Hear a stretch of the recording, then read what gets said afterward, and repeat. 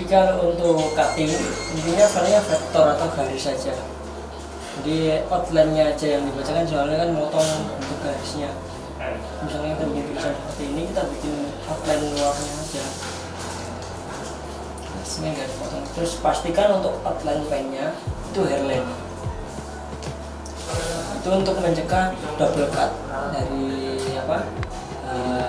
bentuk desainnya. Terus setelah itu kalau untuk desain ke media polyflex itu harus di mirror. Jadi yang di cutting posisi belakang. Desainnya di mirror. Masuk di silhouetnya, tinggal kita buka aja.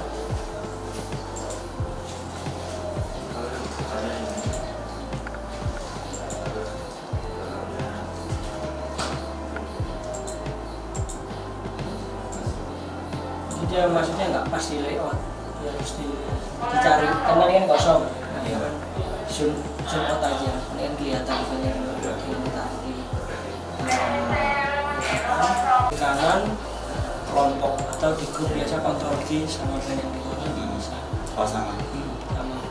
Selesai masukin desain, kita atur ukuran dari bahan. Misalkan bahannya kita kan harus nyesuaiin ukuran bahan. Atau ukuran bahan nggak usah terlalu spesifik dengan bahan aslinya, tidak masalah. Yang penting dia lebih besar dari desain. Kita merubah tinggi, lebar yang ngikutin kalau gemboknya dikunci. Tapi kalau gemboknya nggak dikunci, yang merubah lebar, tingginya nggak ngikutin, jadi gambarnya nggak proporsional. Tambahkan jenis bahan baru, kasih nama bahannya, misalkan PU, kasih nama PU, simpan. PU, terus ini tambahkan tindakan, pilih yang paling atas, kita ngatur dulu. Pisaunya kita pakai pisau yang otomatis atau pisau manual. Berapa banyak daya tekannya dari pisaunya itu. Jadi kalau untuk bahan PU antara 8 sih, 8 atau 10. Tapi kalau untuk bahan yang itu sih bisa sampai 15. Kalau vinyl? Vinyl 5 jam. 5 tebalan. Iya. Nanti kan lebih efektifnya masnya setting aja kan dibikin segini, terus tes cut dulu, dia motong kotak kecil. Nah itu nanti udah pas atau belum. Kalau belum pas kita tinggal atur lagi untuk ketebalan. Anda pakai yang apa tuh? Tadi yang besar. Oh, alas motong. Alas motong. Kalau ininya masih bisa, kita nggak usah pakai, nggak apa-apa. Tapi kan sekarang ininya nggak nyentuh ini. Yang sebelah sini nggak nyentuh, yang semua segini kan nggak bisa kejepit, itu kita baru pakai. Tapi kalau selama ini samanya masih bisa jepit, nggak usah pakai, nggak masalah.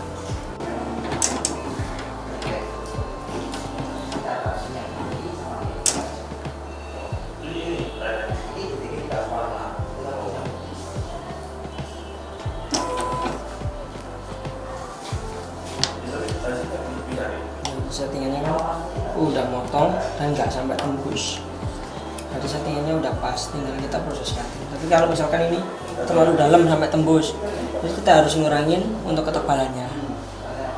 Tapi kalau ini kurang motong, nggak gitu motong, ketebalannya kita tambahin. Yang mana ini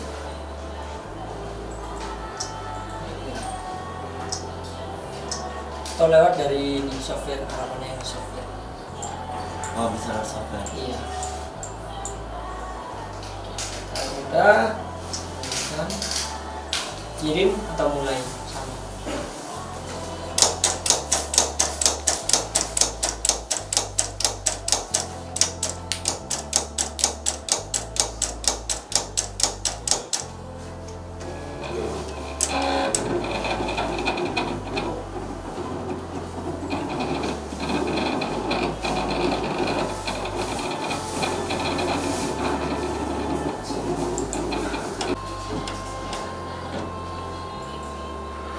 Ini tadi pakai kecepatan Satu. 1. Kelupasnya bisa 2 opsi, kotaknya yang dikelupas atau tulisan dalamnya yang dikelupas.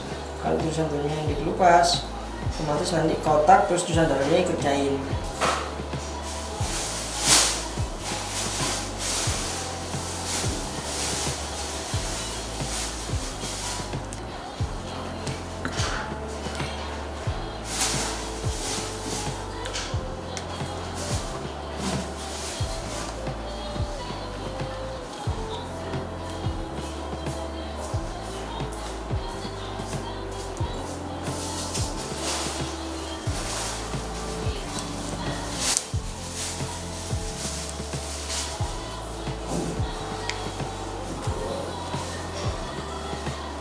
Kalau bahan yang PU yang kita terlepas seperti ini ditempel lagi dia mau.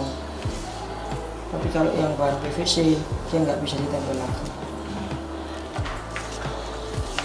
Kita tempel di medianya, cutting. Press. Ini otaknya terus di press. Buka. Oke. Nah itu kan nggak keluar, sama zoom it yang tanda kurangnya. Terus ini digeser ya? Nah itu dikontrol Z dulu. Itu kan belum ke grup, jadi sama select semua. Ya. Di grup dulu aja.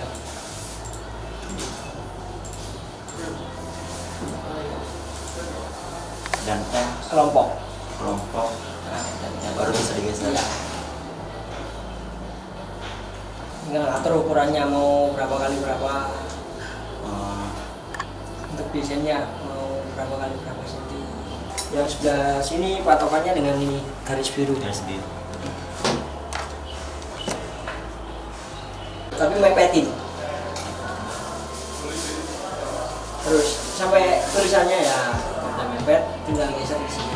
Geser pakai ini aja enak kalau geserin. Oke, sip. Ya. Pasang bahannya.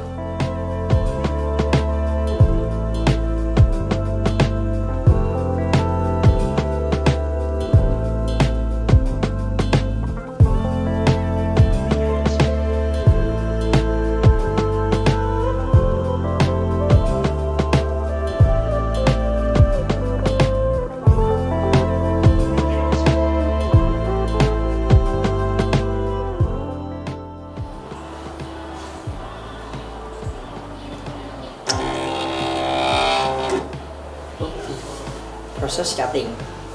Ini yang paling atas ini kan ada bahan, tindakan, sama kirim bawahnya. Bahannya. Tadi untuk bahan ini kan sama dengan yang bahan yang tadi PU. Tinggal nyari yang PU. Kalau bahannya ini sudah otomatis kesimpan. Iya, udah otomatis kesimpan karena tadi tambahkan jenis bahan baru. Bahan PVC, tinggal nyimpan lagi yang PVC. Kalau yang PVC untuk kecepatan sama ketebalannya itu 15. Minimal 15, kurang lebih 15. Kalau kurang nanti tinggal ditambahin. Kalau udah pilih PU, berikutnya lagi.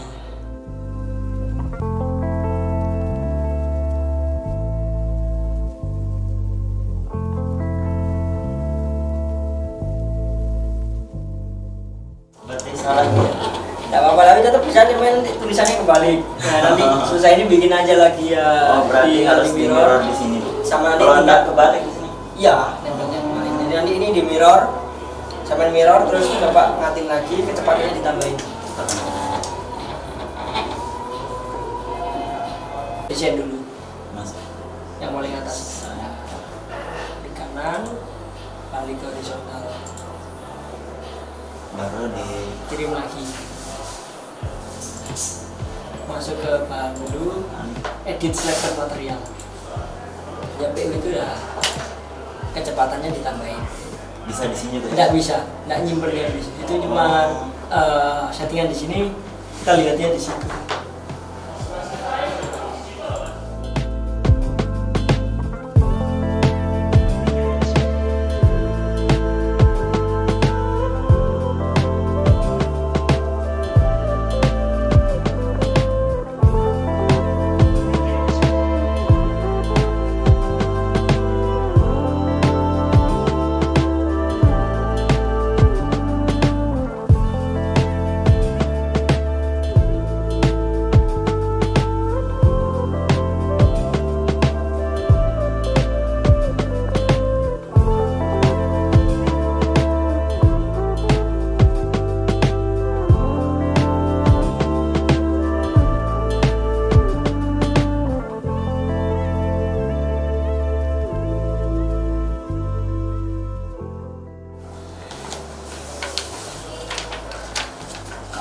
Ini kan yang nggak di mirror.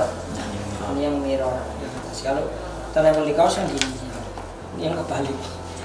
Oh gitu. Oh, berarti hadap sini ya? Iya. Kita nempel di kaos, di press, terus plastiknya dilepas. Ukur sesuai gambarnya. Sesuai ukuran, kita ukur ukuran kertas. Kita kita kertasnya pakai A4 atau A3. Nah ini kan nggak bisa kertas custom, pasti kan A4 atau A3 kalau di print dulu. A4 langsung susah ini kita keluarin sensor registrasi marknya. Ini kan bagian yang pengaturan kertas, pilih yang ini gitu. Ini ada 1, 2, 3 ya. Motif bisa yang dibaca nanti ini sensor registrasi. Ini untuk printan card. Fungsi Sensor ini untuk baca posisi cuttingnya mau di sebelah mana ya. Baca posisi gambarnya, dia harus keluarin sensor ini. Nah terus setelah sensor ini kita bikin garis potong untuk gambarnya.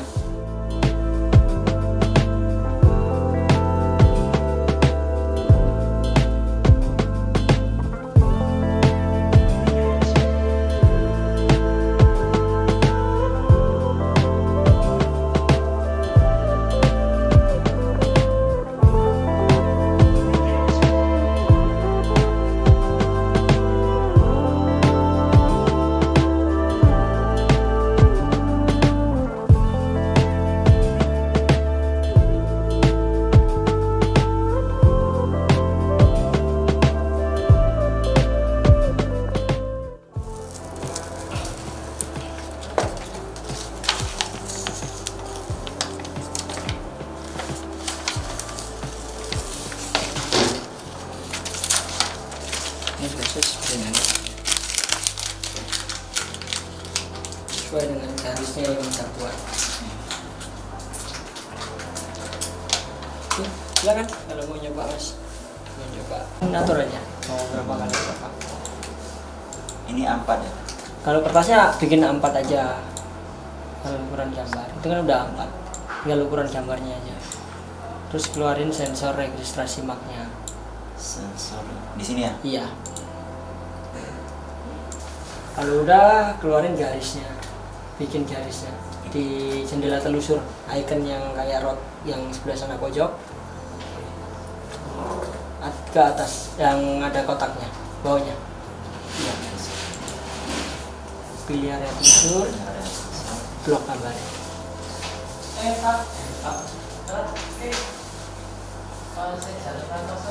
Itu udah kuning semua sih kan, udah full kuning udah.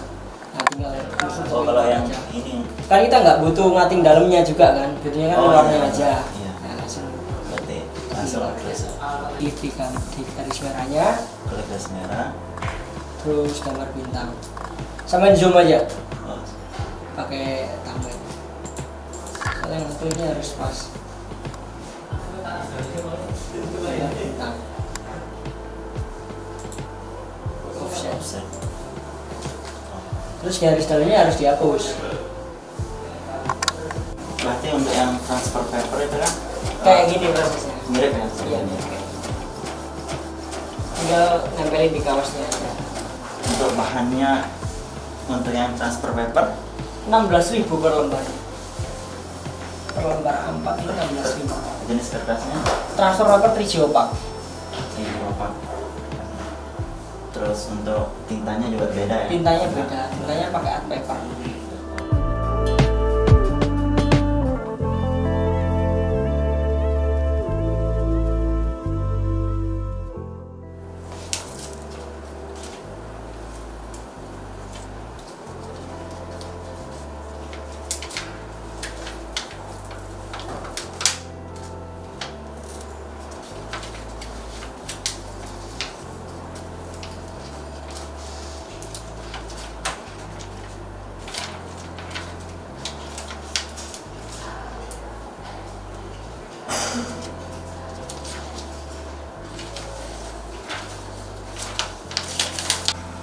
Yang panas atasnya, jadi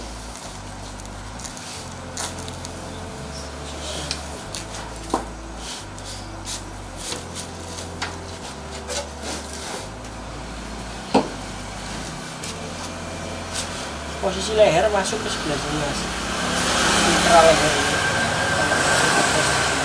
Terus untuk nyeting kanan kirinya ini tarik ini kanan kiri dari sini.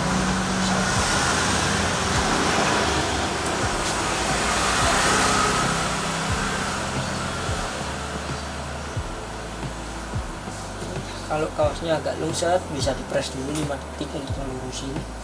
Kalau ini kan enggak begitu lungset. Bisa pasang jarak antara leher sama ini kurang lebih 7 sampai 8 cm. Tapi kalau hitungan jari 4.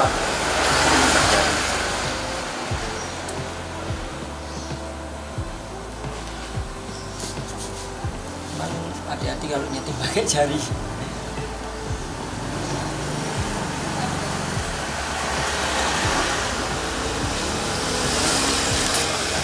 Tutup kain teflon.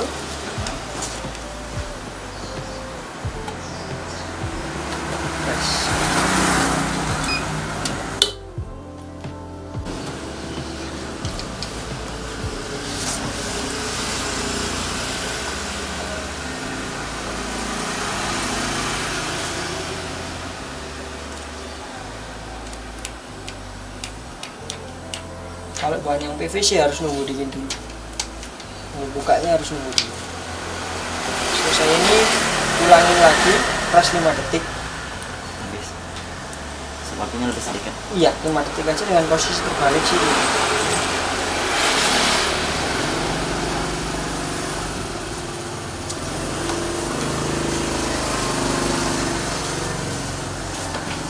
Enggak dilapis. Nggak usah, nggak apa-apa. Kan posisi dibalik, jadi bukan sablonnya yang kena.